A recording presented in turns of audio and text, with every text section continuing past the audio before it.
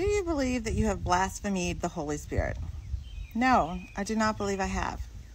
Blasphemy of the Holy Spirit is when you have extreme disrespect towards God. I'm not disrespecting God or who I see God is.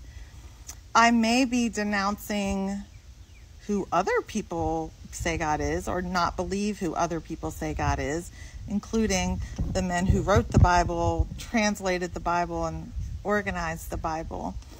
Yeah, I don't know why or a lot of Christians feel like we are forced to believe who God is based on someone else's experience with God. That's hogwash, in my opinion. So the God that is in my heart, that I believe in, of course I don't disrespect that God at all.